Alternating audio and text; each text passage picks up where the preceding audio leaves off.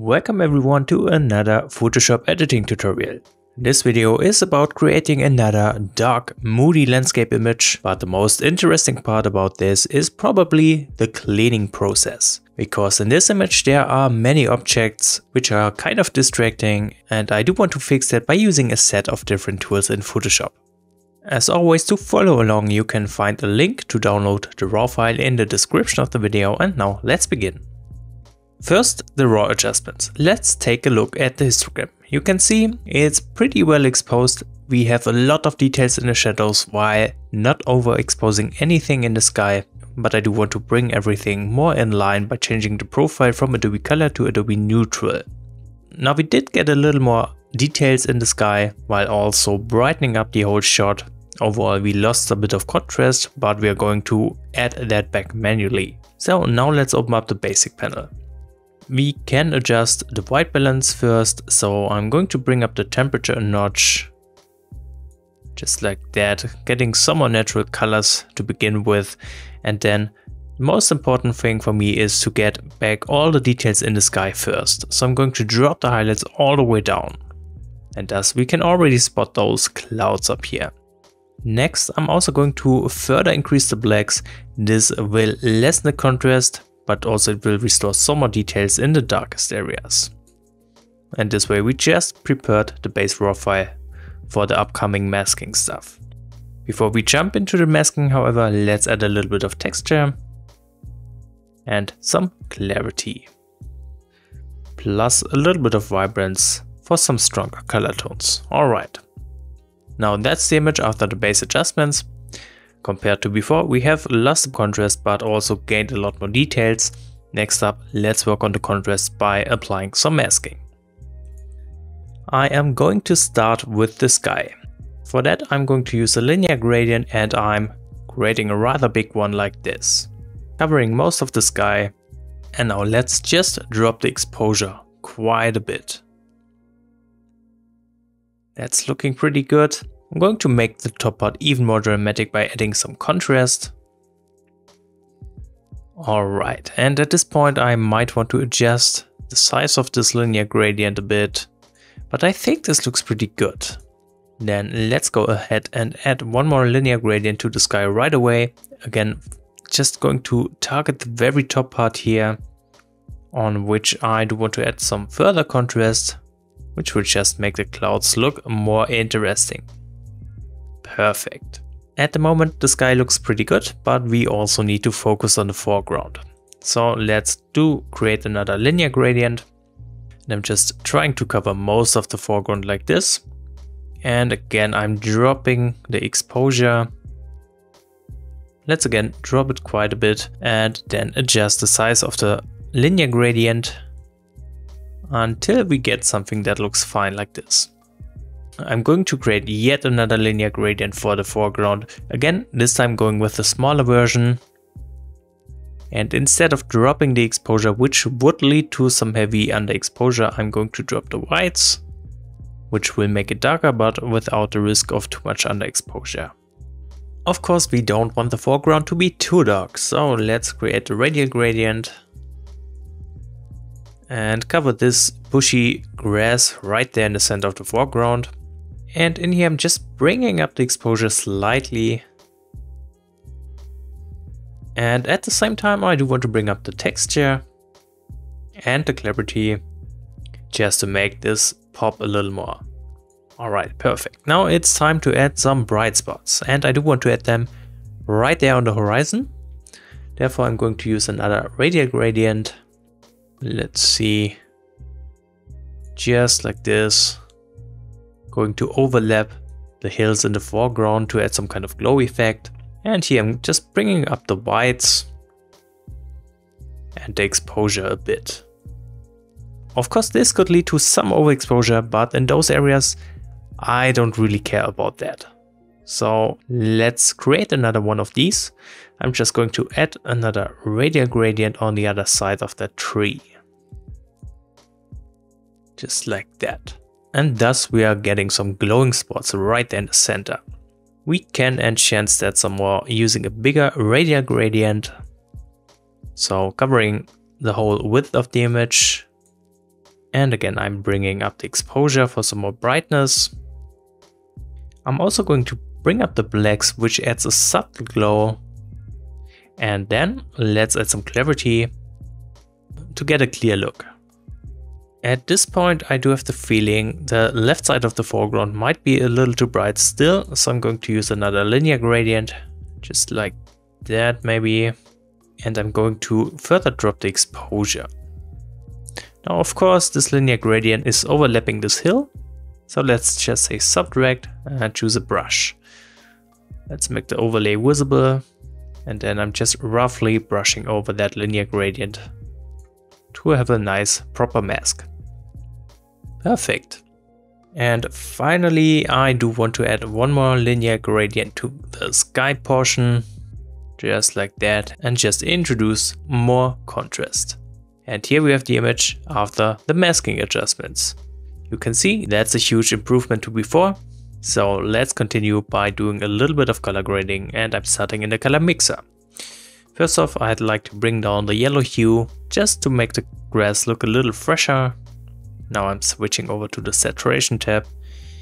Here I do want to bring down the blue saturation a notch, as well as the yellow tones.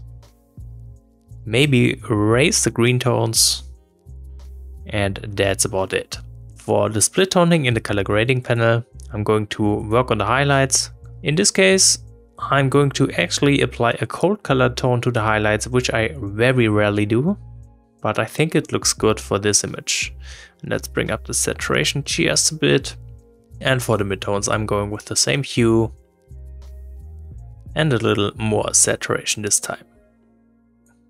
Perfect. Now we're almost done with the raw adjustments. There's just one more thing left to do, and that's the sharpening in the detail step.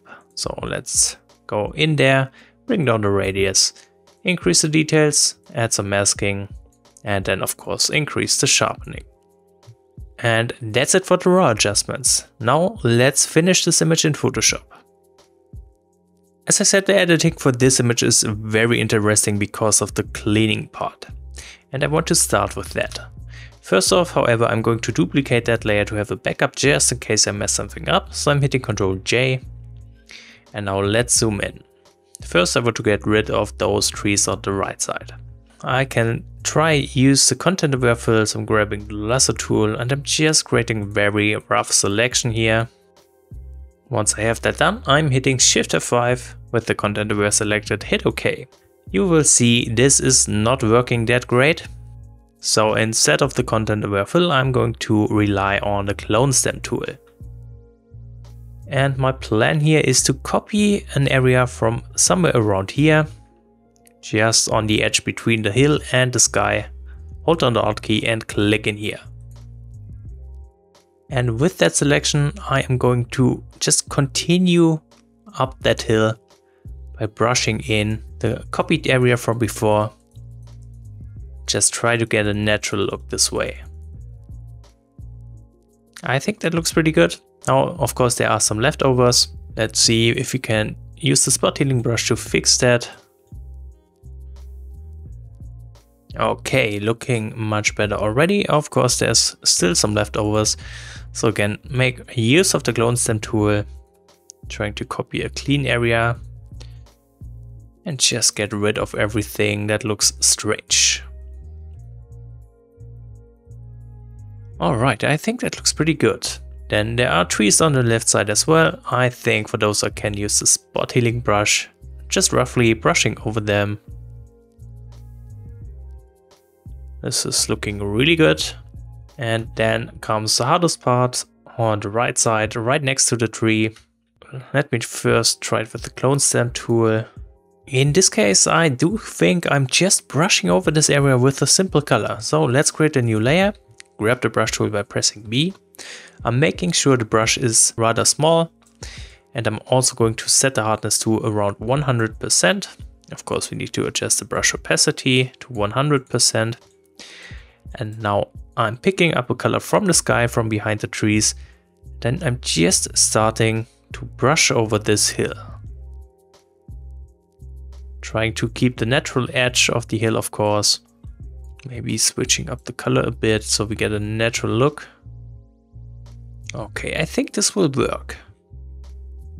Of course, this goes way beyond the normal editing I do, but I don't really care for removing elements like this. If you do, however, just don't do it. There are no rules to landscape photography and editing, so do whatever you want. Of course, it's getting a little trickier along those tree branches from coming down from the top. I just try to keep most of them, but just brushing roughly along those works pretty good, as you can see. Okay, that looks pretty good. However, we can make this look more natural by copying clouds from other places. In this case, let's merge everything into a single layer by hitting Ctrl-Shift-Alt-E. Then I'm grabbing the clone stamp tool again, and I do want to copy this little cloud right here, so I'm holding down the Alt key and just click on it. And now I'm just placing it somewhere on the area where we just painted in. Let's repeat with a bigger cloud. Okay, I think that should be fine. Then there are a few other things I want to remove, just using the spot healing brush, like this little tree on the right and this bush right there. Okay, I think that's pretty good already. Now let's add a little more contrast. I'm going to use a levels adjustment layer, and here I'm making use of its layer mask. To add contrast, I want to burn certain areas. And to do that, I'm using the TK panel plugin, which allows me to target shadows and highlights. In this case, I want to make the shadows darker. So for this particular image, I'm going to hit the darks 4 button and apply this as a layer mask on the levels adjustment layer. Now if I bring up the black point, you will see the shadows will get darker, and thus we're getting more contrast. Just like that. And of course, here we will end up with underexposure. But again, this is not that important to the image, so I think it's okay. Maybe let's bring it down a notch though. Don't want the image to be too dark, but I think this looks great. Finally, we could add some more saturation, so I'm using a vibrance adjustment layer and just bring up the vibrance.